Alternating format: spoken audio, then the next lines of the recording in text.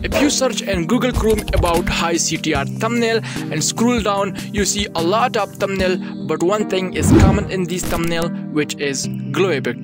Glow effect is a thing which double the attraction of your thumbnail, and here is 3 example of glowing thumbnails.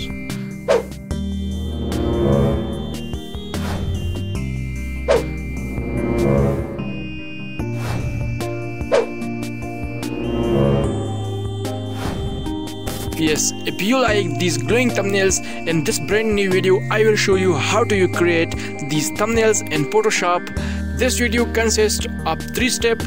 In first step, cutting and transforming the images, and second step, create glow effect, and third step, simply color correction.